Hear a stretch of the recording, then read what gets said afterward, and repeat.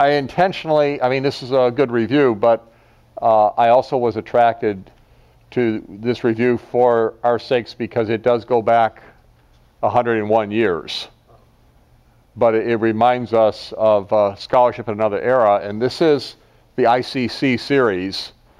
Not everything in the ICC is worth having, but you know, for academic purposes, every ICC commentary is worth consulting. If you're doing a term paper on any book, always find the ICC if you can, because you know they're supposed to be the cutting edge scholarly commentary for their time. And there's a lot of stuff in Brooke that it's really good, but it got forgotten because fashions in scholarship change. And so sometimes these old timers, they enshrine knowledge that nobody has anymore. And sometimes you can really like get new ideas by going back to these old masters. And it's not homiletical and spiritual and theological. It was the nature of the ICC in these days to be very, very empirical, and you know, backgrounds and Greco-Roman parallels and stuff like that, which it's very different from some of the commentaries we get now. What does ICC stand for? Excuse me? What does ICC stand for? International Critical Commentary. And it was commissioned by T&T Clark in Scotland. And you know, it was meant to be pan-European. You know, back then in the late 19th century, all theological scholarship was done in Europe. America was just a, you know, a derivative of the Europeans. And the Scots have always hated the English, of course. And the Scots had they spoke English, but they took their own direction, and they were always interested in European and continental scholarship. So they were looking for scholars that knew German, that knew French, that knew Dutch, that knew the best scholarship on the continent, but then as Brits could articulate that in the English language.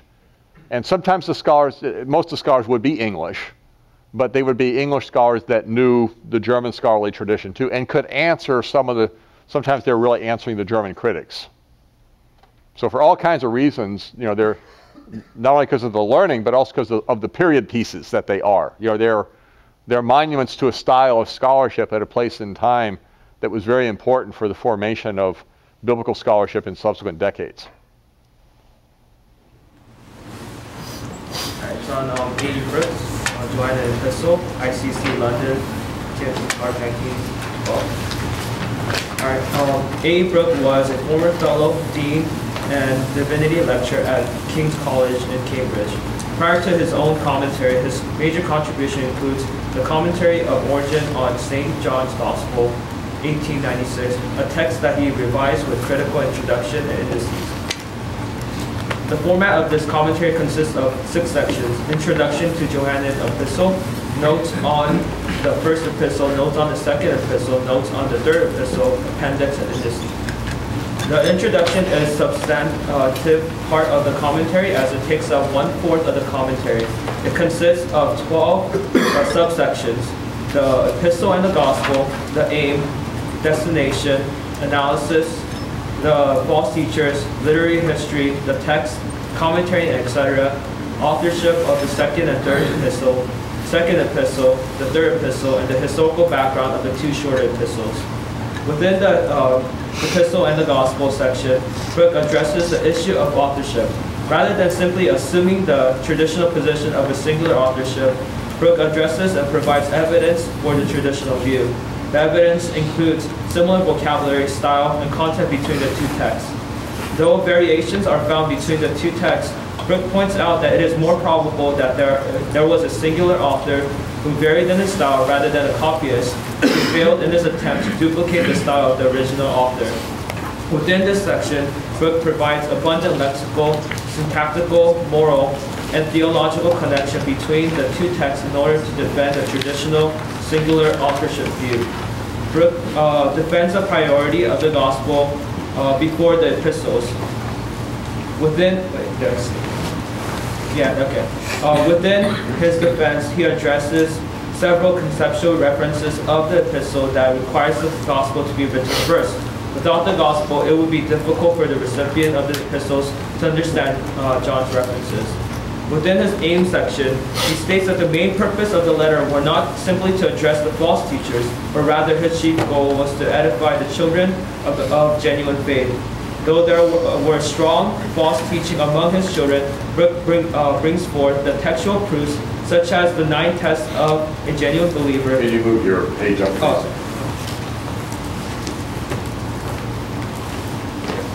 9 tests of the genuine believer, in order that John ultimately desires to guide the recipients to have proper attitude towards Christian faith and life.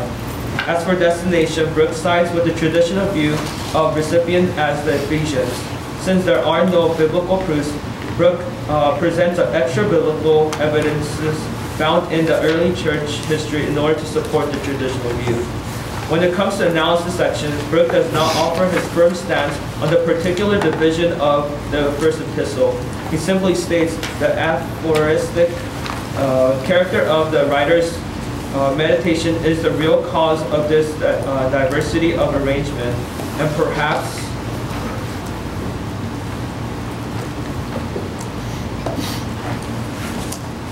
attempt to analyze the epistle should be abandoned as useless. However, the reviewer appreciates that Brooke does present several different outlines that he found to be useful. Each outline presents a different angle in which one may approach the division of the text.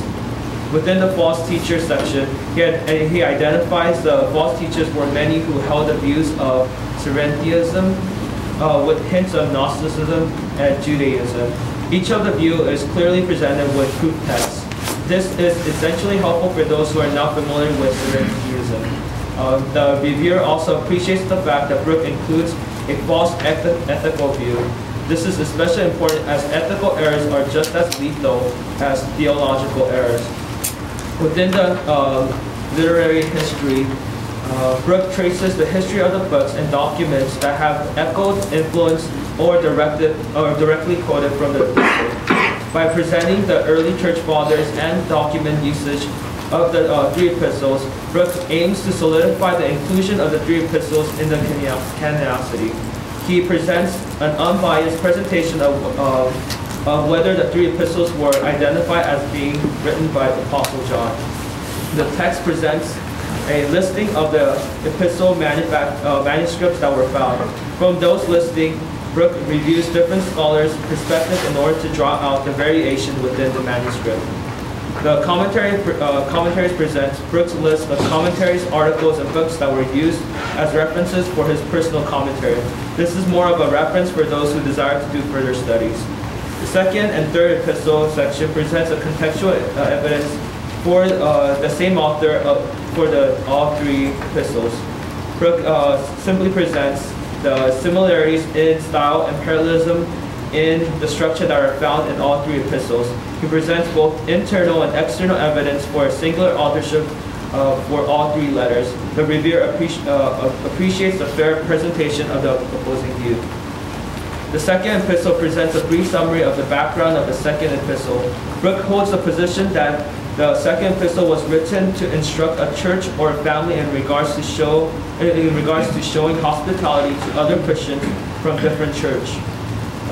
It features a segment on the issue of whether this letter was written to an individual, yet he concludes that this was written to a church or a family. We need a little more light here. Oh, okay.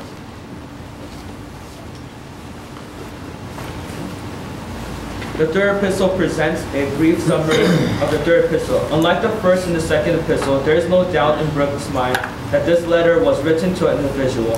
Brooke recaps and summarizes the content of the letter and also addresses the issues in identifying Demetrius and the reference to the second epistle found in verse 9. Historical background of the 2 epistles recaps the number of controversial introductions that were found in the past history. This section addresses the issue of identification of Demetrius and the identification of the church. With the background and overarching themes set in place, Brooke offers his notes on the 3 epistles. notes on first epistle, notes on second epistle, notes on third epistle, all offer a balanced blend of both exegesis and exposition.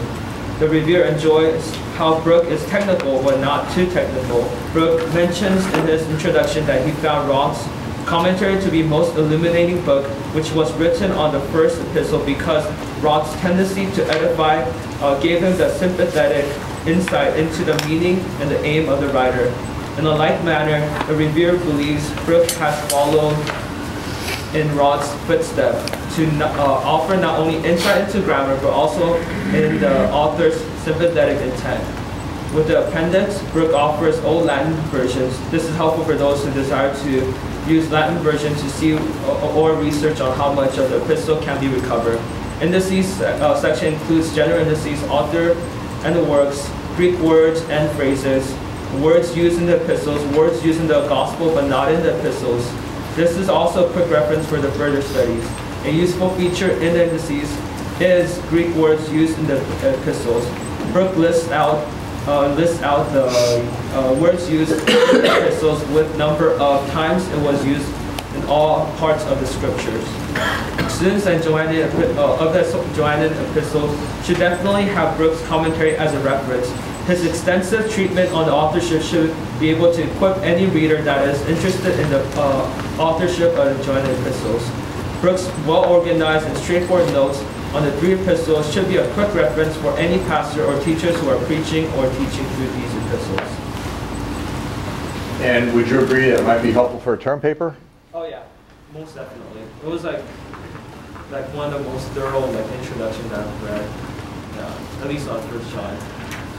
And this is just brief recap of just his stance, but especially when we're trying to defend the traditional view, it seems like that's the traditional guy to go to. Okay. Any question for Henry? But the one only thing was that he really doesn't have an outline. He doesn't really. He just offers his notes. Yeah, he doesn't have a division. Even though he mentions it, but he doesn't really use it for himself, it seems like. He just kind of lists out his notes. Okay, thank you.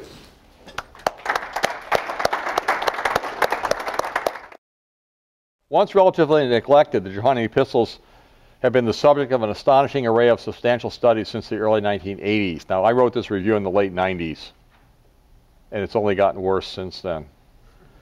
Commentaries or commentary-like monographs have flowed from the pens of Raymond Brown, Fleming, Jensen, Gert Schoenack, Pierre Bonnard, Kenneth Grayston, Stephen Smalley, John Stott, Edmund Hebert, Judith Liu, Rudolf Schnackenberg, Mayon May Thomas, and Dietrich Russum, and the list is not exhaustive. I bet it's the next thing I say. Furthermore, there was no dearth of older commentaries in the first place. Is there really any need for more? In theory, the answer would seem to be no, but in fact, both Burge and Strecker have provided studies that interpret John's letters in more effective ways than their predecessors, at least in certain respects. Burge's study may be regarded as the North American equivalent of Stott's Tyndale commentary that we've been using.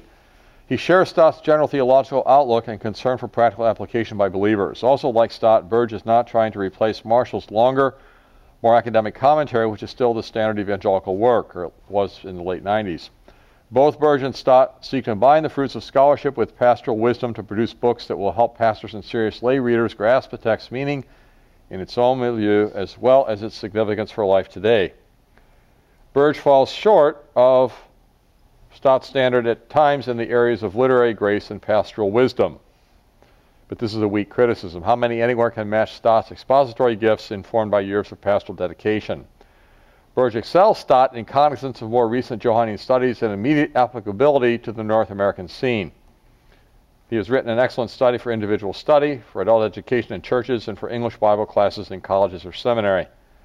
Burge regards all three epistles as written by John, who also wrote the gospel traditionally associated with his name.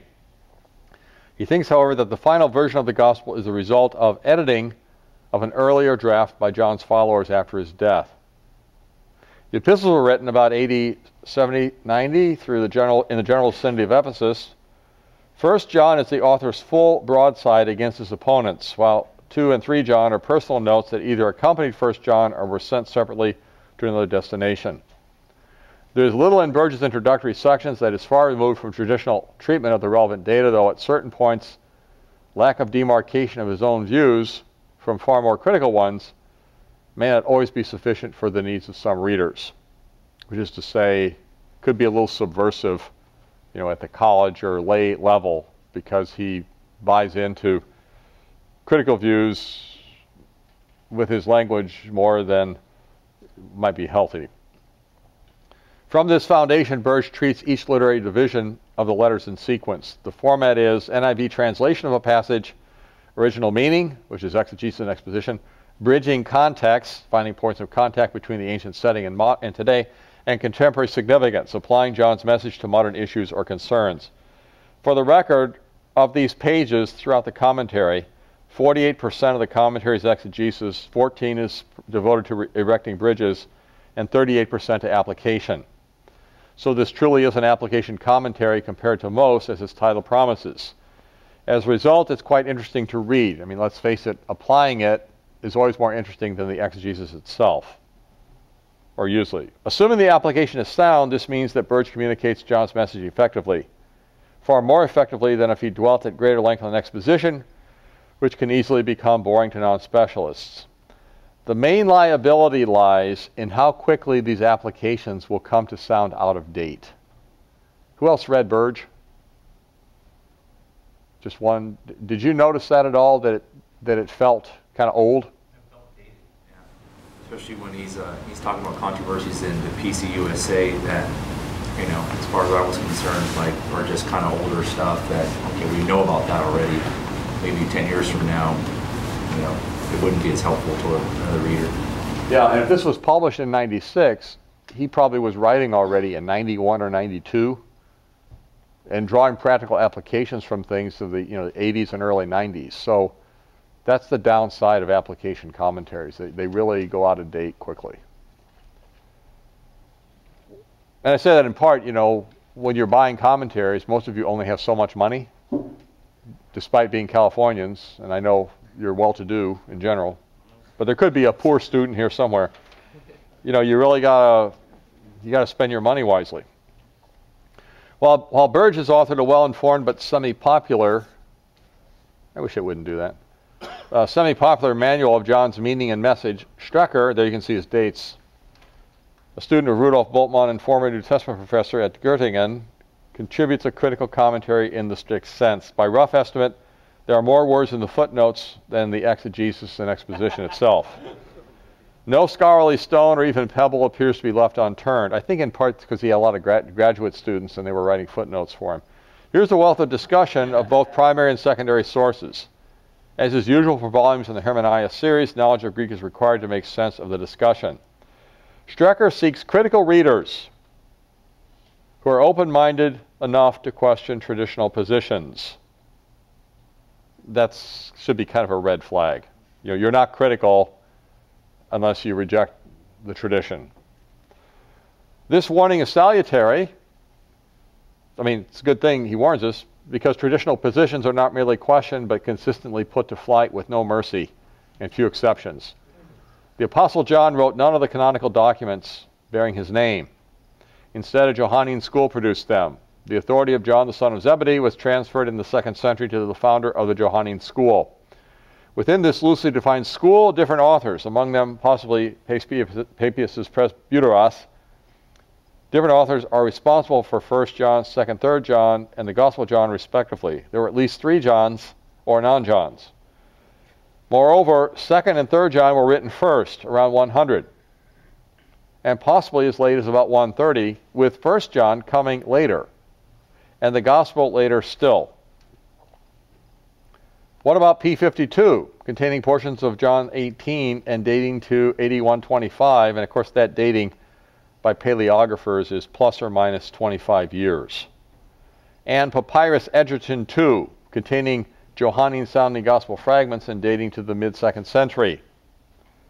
These early dates, quote, should be relegated to the realm of the creation of pious legends, unquote. So, when you look at Metzger, anything, they say P52, 8125, plus or minus 25 years. Strecker is saying that's a pious legend. This directly contradicts the conclusions of Kurt and Barbara Allant, among many others, and it may be the first time they have ever been accused of creating pious legends about early Christianity. Strecker cites research suggesting that both of these renowned papyri ought to be dated around the year 200 or in the 3rd century. In other words, by Strecker's reckoning, we are not all that far from returning to the same date for John's Gospel prescribed by F.C. Bauer in the Tübingen School. And F.C. Bauer placed John around AD 180 to 200, and he did so because the Christology was so, he said, highly developed that it would have taken 150 years or more for the legends of Jesus and the mythology of his reputation to go to the point that somebody could make up stories about him where he's saying, I and the Father are one.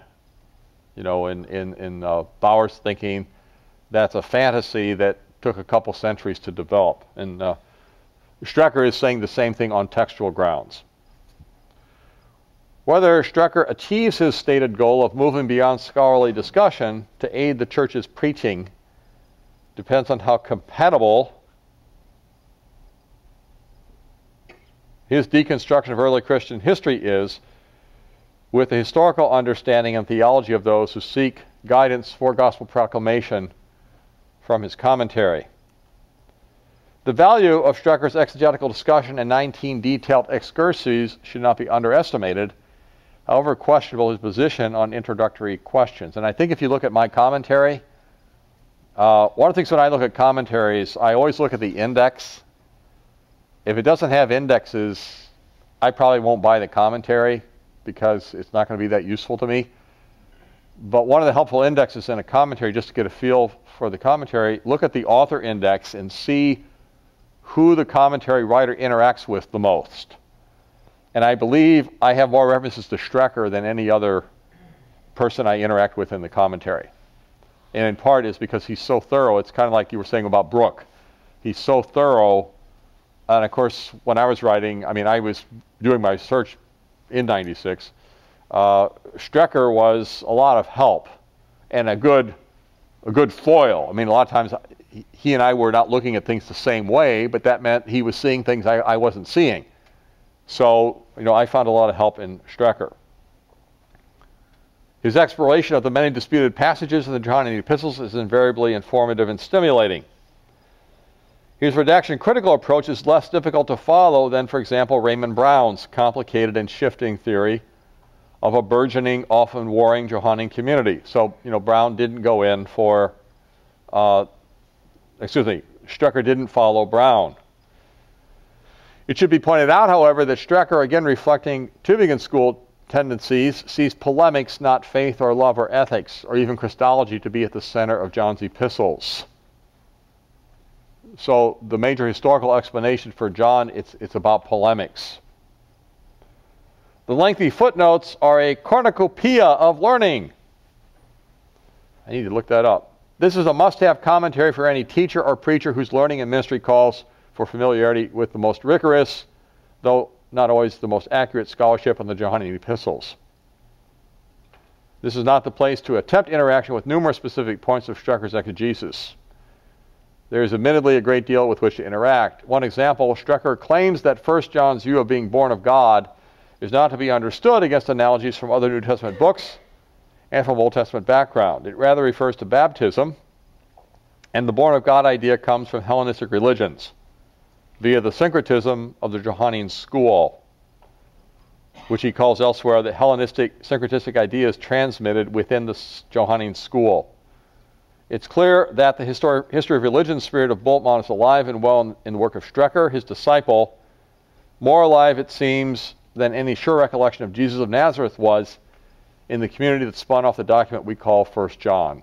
So we might think, being born of God, this morning we're talking about that. We'll talk about it more in the next section. You're always tempted to think about Nicodemus and Jesus. Get over it. It's Hellenistic mystery religions. It doesn't have anything to do with Jesus or being born from above in the Jewish Christian sense. What should be pointed out in summing up such a formally learned commentary, one no doubt destined for prominence in coming decades, is the very traditional nature of its findings. All right, so now, think outside the box on critical and traditional. It is right in line with its historical critical predecessors and distinguishes itself more by the comprehensiveness of its discussion and up-to-dateness of its bibliography than by any fundamentally new findings.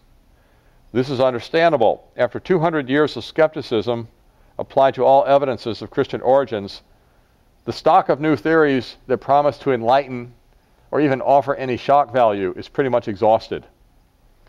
And as I wrote this, the Jesus Seminar was rapidly discovering and exploiting even these. Few could do a better job than Strecker of breathing life into the old bones of his school of thought applied to John's epistles, but he is fighting a very steep uphill battle. This is not only, in other words, he's saying, okay, I'm going to be critical, you've got to doubt the tradition. But actually, that way of thinking about John's epistles isn't critical. In the 70s and the 80s and the 90s, people have been doing that for 200 years and trying to come up with new critical objections to the tradition. And there's really not a lot new and critical, except his doubting of the dating of manuscripts. That's kind of new. But I don't know anybody that's really followed him in that. This is not only because the modernist positivism of his historiography is rapidly being jettisoned by academics more enamored of postmodernism than of his classic continental historical criticism, or more committed to sociologically informed hermeneutics. I mean, this would describe Witherington. Witherington just goes around Strecker. He doesn't contend with him. He just goes, we're doing something different than Strecker. It's because ministers and scholars of various persuasions, Burge as an example, are realizing, not just on creedal but also on documentary grounds, that there is no compelling reason to share Strecker's apparent optimism that his conjectural reconstruction of a 2nd century milieu producing the Johannine corpus is compelling. More 1st century and patristic data are accounted for on the theory that the Apostle John was with Jesus and wrote later a gospel and 3 extant epistles. So from a truly critical point of view, you're better off taking the tradition seriously than you are taking Strecker seriously, who wants to say that there's no truth in the tradition, there's only truth in the reaction against the tradition. Strecker still arrives at observations and reflections of importance, but treatments like those of Burge and Stott, Marshall and Bruce, Westcott and Law, who has tests in his title, and even Luther and Calvin and Matthew Henry and Henry Alford retain equal importance precisely for the Strecker's stated goal of uniting truth with the ministry of proclamation. So, for preaching, you'll probably find some help in Strecker, but you're going to find help in these other commentaries too that don't more or less trash the tradition. Any question about Strecker? Has anybody ever looked at Strecker? He's out there. 3, 5, 10, 3, 4, 5, 3. Protas? It's a 4. Double that. It's a when word. Adverbs are when, where, how. And this is a when. Commentary on grammar interaction. Lou wrote, God's love not only preceded any human responsive love, but has absolute precedence. God's love belongs to God's own nature as the source and fount of all. As throughout the section, however, God's love is not a general or unfocused concern, it is specific in time and direction. It is for us.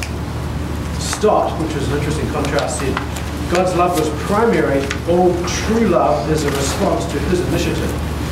Both commentators recognize the clear claim that it is not man but God that is the initiator, But Stott adds that agape, godlike love, on the other hand, does not reside in our fallen nature. Our very capacity to love, whether the object of our love be God or our neighbour, is entirely due to his prior love for us and in us.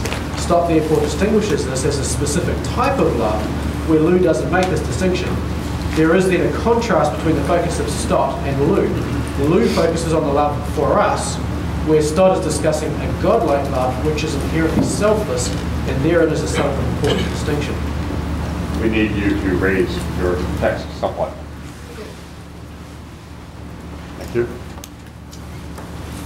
Final translation is, we love because he first loved us. The grounded insight is, there is nothing in man to naturally cause him to love in the biblical sense. It is only because God initiated a relationship with us that we can love in a selfless manner at all, and therefore everyone loving has been born of God and knows God, as it says in verse 7.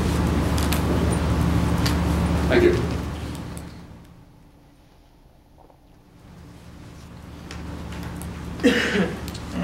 Okay, verse 20. Numbers are, hopefully, 10, 3, 5, 10, 5, 1, 2, 10, 1, 2, 3, 5, 2, 5, 1, 10. 8 or 10. 6, 1. 8 or 11. Sorry, 11, you're right. 6, 1, 2, 3, 3, 5, 1, 2, 3, 11, 5, 11, 5. 8, 5, 8, 5. And on your last line, you've got agapan. 7. 7. Agapan, it's an infinitive. 7. Any other number augmentations?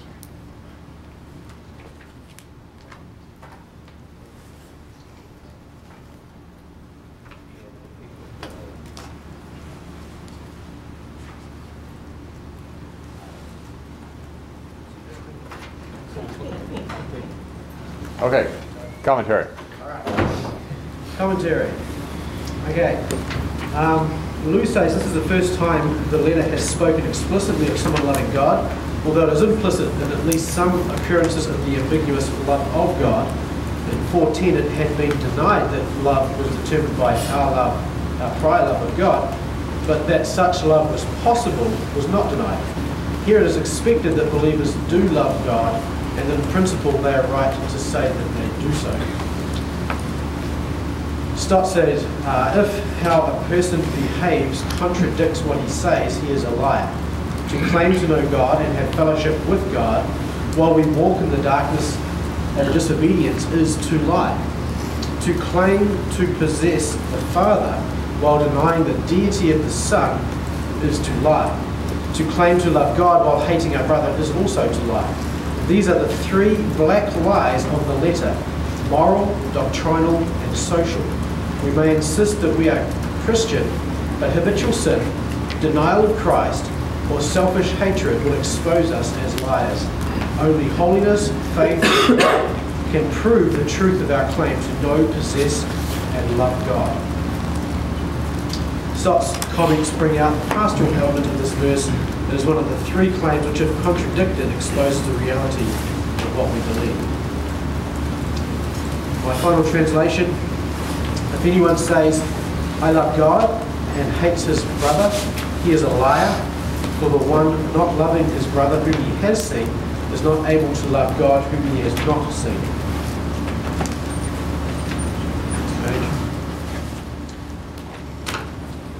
The grounded insight. John is making an argument from the lesser to the greater. Because we live in a material world with material sense perception, we rely on these for our relationships.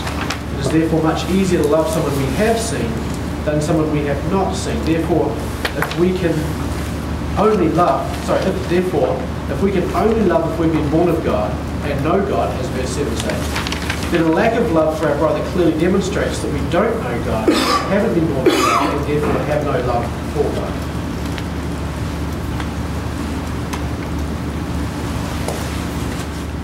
Okay, I like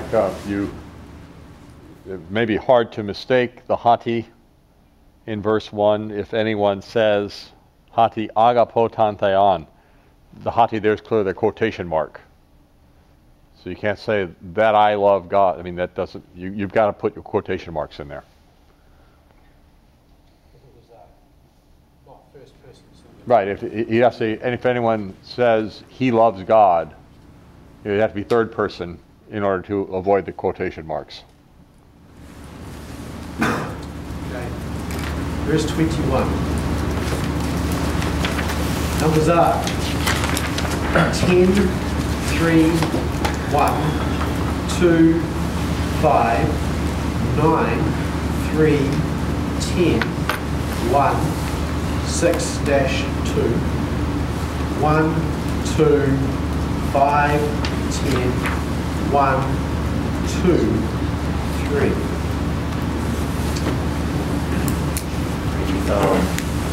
8 on the, 10 on the chi. Is it a 10 or an 8?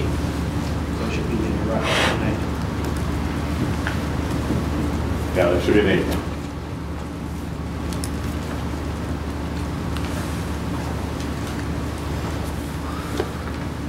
This is an example of a hina not being in order that, but basically being an equivalent to hati.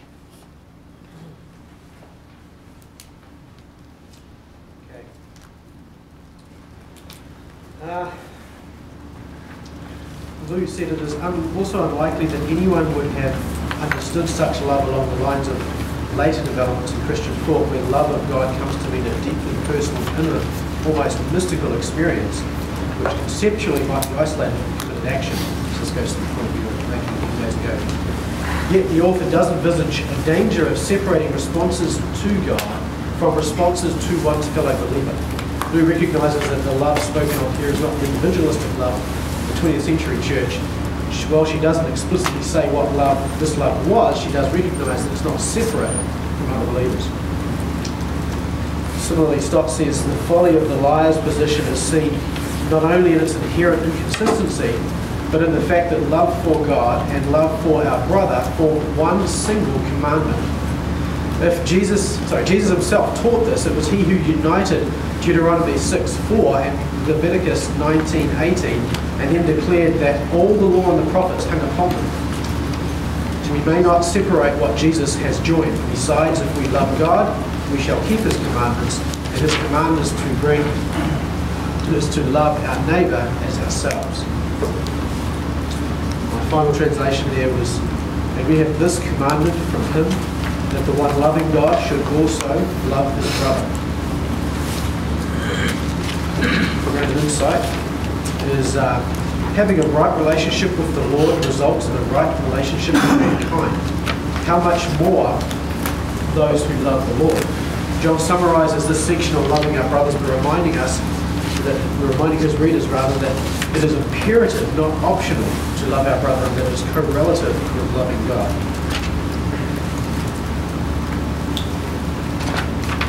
Okay. Chapter 5. We're going to find your weak spot somewhere. It's a matter of time. Got my numbers. Okay, numbers are. I'm taking a little bit of liberty on the underlining. I put a double underline under these. Yeah, you just see, well, titles. you're supposed to double underline verbs and single underline nominative subjects.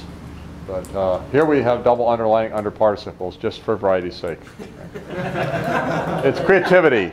It's divine creativity coming through here.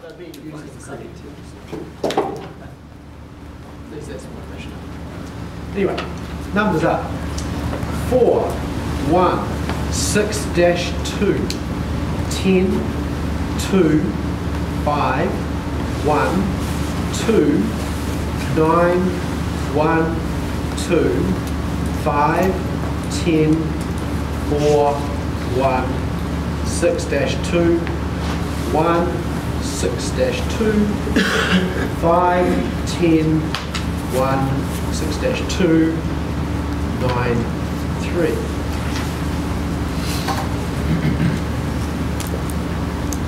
Communication. I think we're good.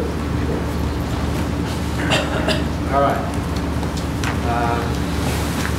So Stott said the combination of the present tense, hopistuon, and the perfect is important. It shows clearly that believing is the consequence, not the cause of the rebirth. Our present continuing activity of believing is the result, and therefore the evidence of our past experience of new birth, by which we become and remain God's children. This new birth, which brings us into believing recognition of the eternal Son, also involves us in a loving relationship with the Father and his other children. Whoever has been begotten of God naturally loves him who begat him. And this is to be understood in the sentence, and everyone who loves the Father loves his child as well. Here is a universal, self-evident principle, and John implies that what is true of the human family is also true of the divine society. Citing Cook. Final translation: everyone believing that Jesus is the Christ has been born from God, and everyone loving him who begets also loves the one having been born of him. Just a slight, I just want to point out that when you translate without the who, everyone who, or if it were to be impersonal in that, you're giving the impression more that it's an adverbial participle, and it is an adjectival participle, or perhaps substantival. So here the difference is negligible enough that I'm not saying you should correct it, but you may be on slightly safer ground. I mean, did you do the same thing in your preliminary translation? Yeah. Yes. Because when you see that article there, your default should be everyone who believes, rather than everyone believing. Yeah. Okay. Because it's not adverbial. Okay. For my grounded insight, believing that Jesus is the Messiah initiates a supernatural love and affection for others who share this belief. It is as natural as love within a family and as inevitable. And also, just note, believing is the consequence, not the cause of the new birth. Now this indicates that Stott is a 39 article Anglican. All right, the 39 articles of the Anglican Church are Calvinistic. And in our day and age, most Episcopals in North America, they're not worried about the 39 articles. But traditionally, in British Anglicanism, there's always been a very strong Reformed strain, and that's why you're apt to find some British commentators who make you, if you're Reformed, they make you feel very good in your Calvinistic outlook, because this is a classic case of somebody, if I asked on the basis of that, does this writer think faith precedes grace or grace precedes faith? He would say grace precedes faith. Because it's the work of God through the Word of God that causes a rebirth in connection with our believing. So our believing is necessary to be saved, but our believing is not sufficient. We're saved by grace through faith. We're not saved by faith through grace. So, this is something for your theology class primarily. And if you don't happen to agree with this, then, it's a free country. But this is what he's saying. And if you try to read John as a decisionist writer, and I'm talking now about the gospel and 1 John in particular, John very much affirms the necessity of faith, but he also makes it very clear that people who become children of God, as many as received him, to them he's given the exousia to become children of God. To those who are born not of the flesh or the will of man, and I'm paraphrasing here, but of the will of God. So he doesn't deny, in fact, he heightens the importance of human believing, but he grounds human believing in this mysterious love or grace of God. And we saw it also yesterday. The reason people didn't hear his words is not because they didn't believe, it's because they weren't born of God. Now, if they would have received his words, they could have been born of God, but they weren't going to because they weren't. Now, maybe that's Jesus being a little hyperbolic, but it's a basic orientation in how you read John. How dependent are sinners on the work of the grace of God to be brought into the kingdom? How much hope should they put in their own decision and in the efficacy of their own faith? And John, it's fair to say, doesn't put any efficacy, he doesn't attach efficacy to human faith. Necessity, yes. Efficacy, no. There was a hand over here somewhere. Hi, Rich. You're so friendly. You make me feel part of this group. You're reaching out to me all the time. They're calling security because you're asking so many questions. I have a question on... They are trying to get you out of the room. A question on the last participle. Pan ne menon exaltu. How do we know that that participle refers to children of God, as in believers, as opposed to Jesus being the one who is born of God as well? There is a discussion on that. And I'm sure that I made a definitive pronouncement.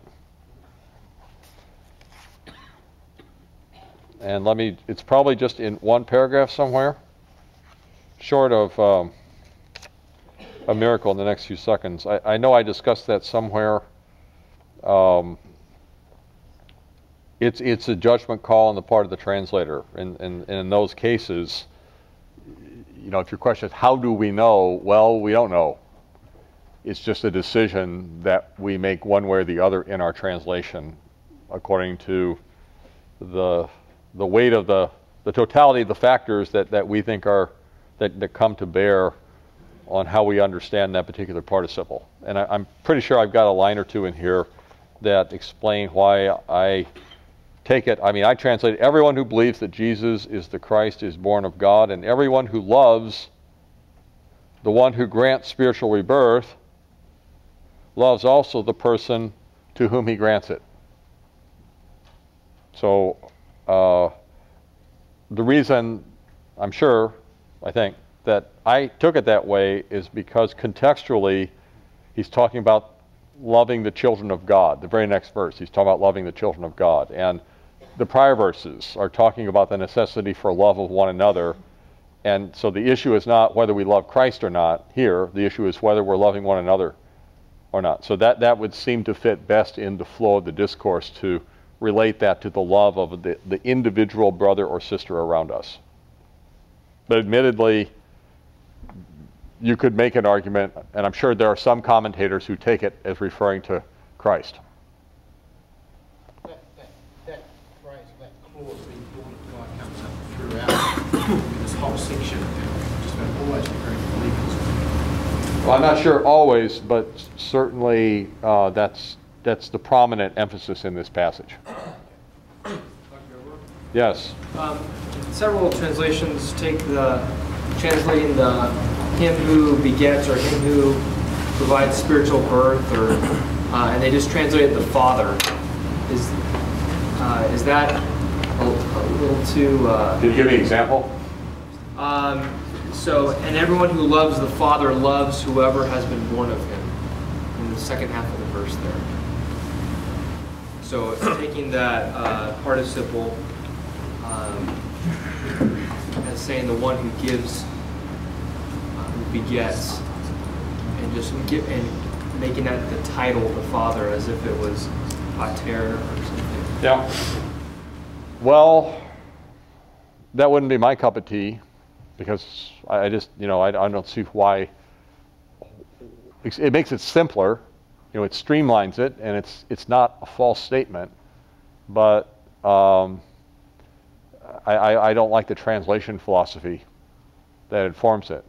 Now, I said the one who grants whatever, new birth or something. So I didn't stick. The reason I went with grants, because I think begetting doesn't make a lot of sense to a lot of people anymore. So I wanted to avoid the archaic language that no one understands, but I wouldn't. And my first reaction wouldn't be to go to Father there. All right, next verse. Unless you gave us your insight already, right? Yes.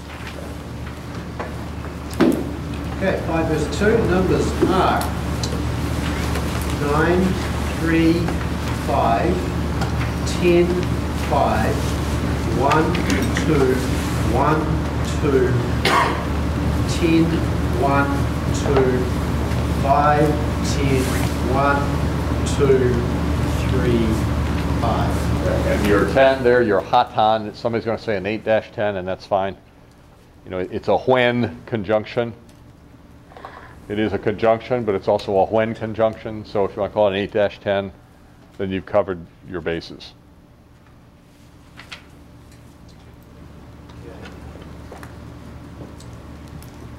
Lucy, the logic of the preceding verse suggests that love shown to fellow believers helps confirm love for God.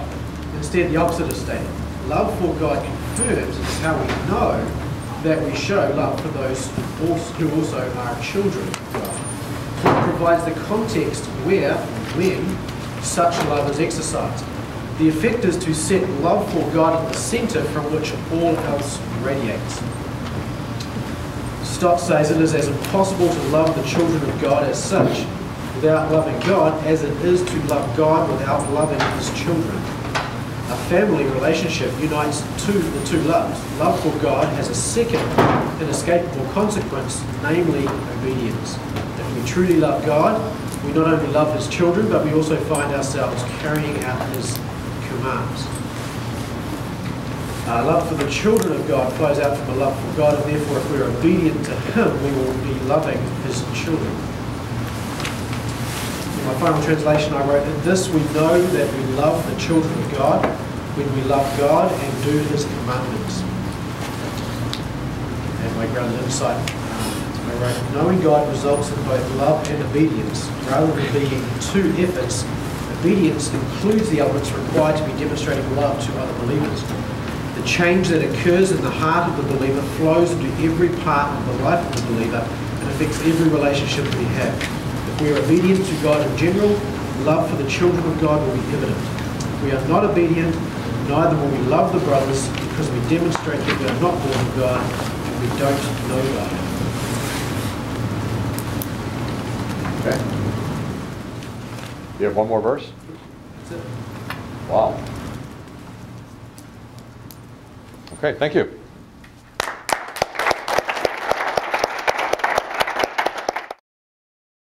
I will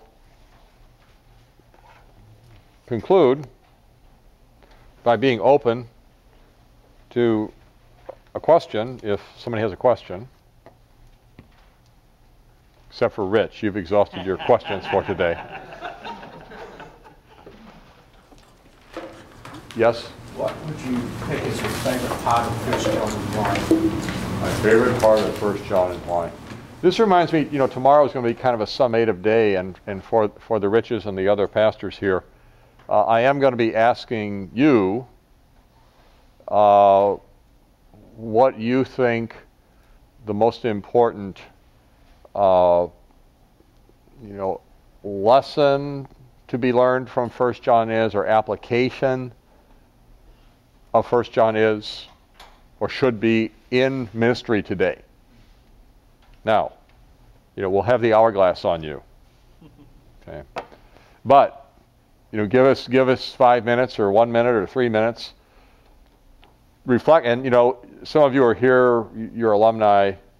I'm thinking of you primarily, but there are some of you who are here in full-time ministry, and you've got a lot of pastoral experience. So that's what I'm going to be asking that question tomorrow. So some of you can help those of us who are here and younger and less experienced in ministry, help us to project out where some of this might profitably lead, or what we could do with it along those lines.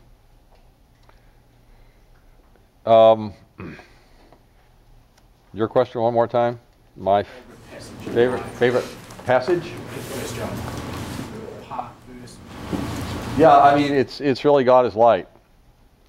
And I find 1 John to be so contextually imperialistic.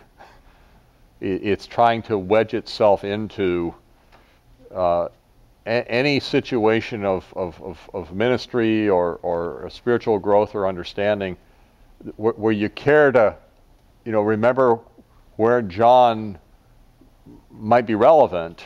There's a lot in John to bring to bear. I mean, how do you get out of faith, obedience, and love? I mean, there's nothing in Christian life or ministry that John doesn't impinge on in serious ways. Now, I wouldn't want to just become a 1 John freak, and become reductionistic in relating everything to 1 John, and that's where the whole counsel of God's important, and it's why it's important to preach expositorily throughout the Bible. I like the common lectionary. I like, the discipline that it instills of having, 4 different sets of readings before God's people every week, and it encourages pastors to preach from various parts of the Bible and educates the people in all the Bible. But sometimes when we go to seminary, we're impacted by a certain book because, we took a class in it, and it informs everything we do, at least for a period in our life, or maybe in a certain domain of our life. That book becomes sort of life-changing. And I don't have any doubts that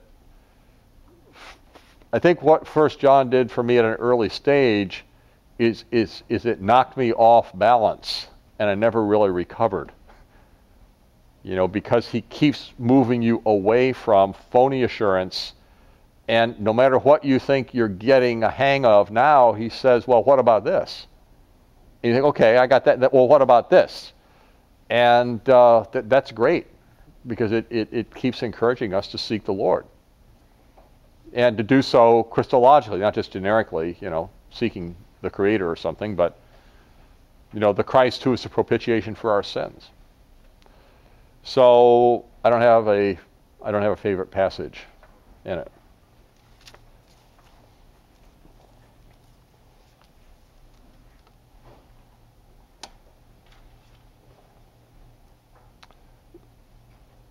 In the commentary, I do stress, in this section, the fides quae and the fides qua.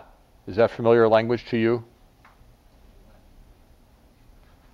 And if you got the commentary, I encourage you just to look at those portions,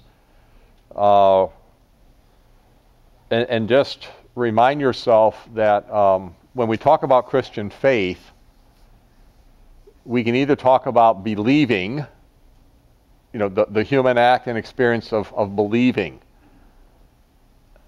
And I have found over the years that in North American evangelical traditions, people are very strong on believing and on the importance of believing and on the assurance of believing, and so much so that for a time when I was ministering in different kinds of churches, I would often ask in adult ed classes, how do you know you're saved?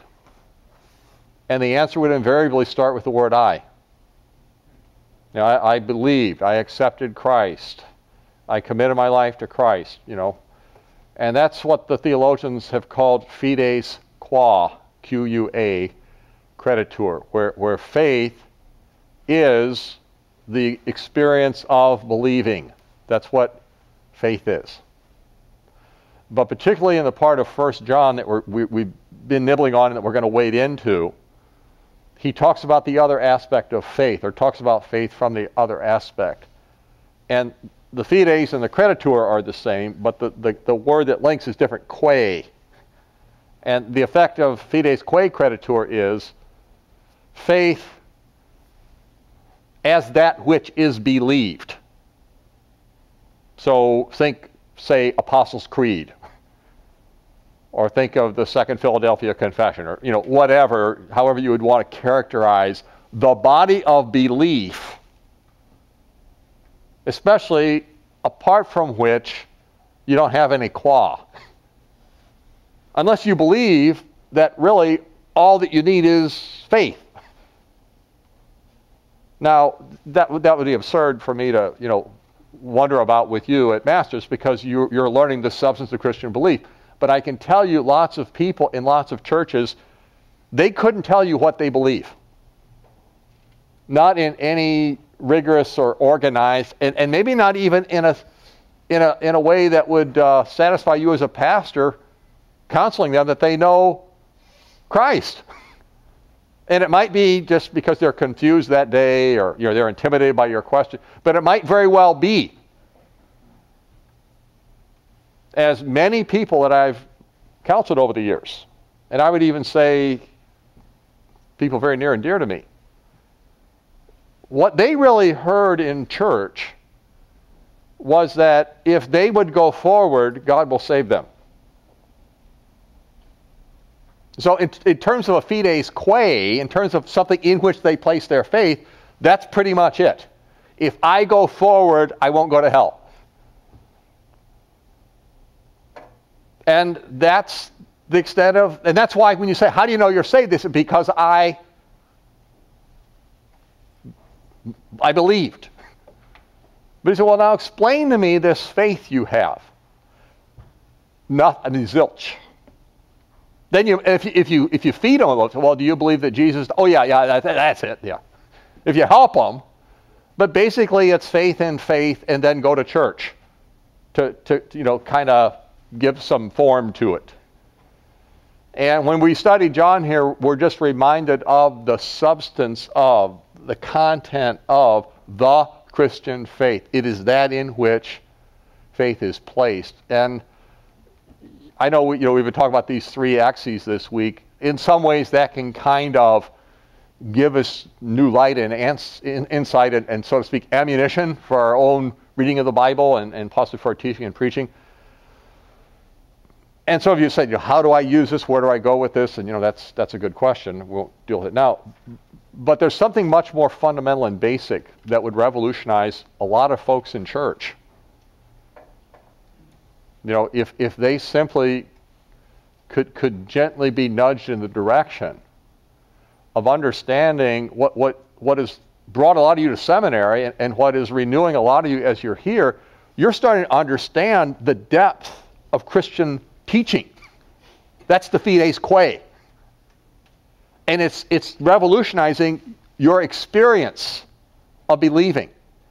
And if only we could be used by God for more people in churches to begin to seek the God whom we discover through the study of the quae.